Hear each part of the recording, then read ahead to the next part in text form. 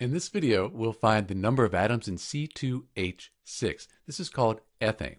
So let's write the element symbol down. We have C for carbon, H for hydrogen, and we see we have 2 as our subscript for the carbon. That means we have 2 carbon atoms, 6 hydrogen atoms.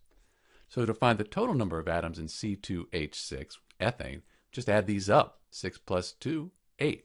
So there are 8 total atoms in C2H6.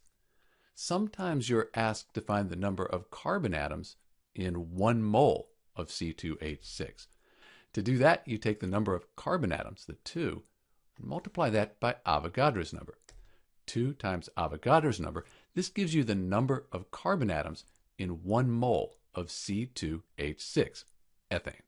This is Dr. B, and thanks for watching.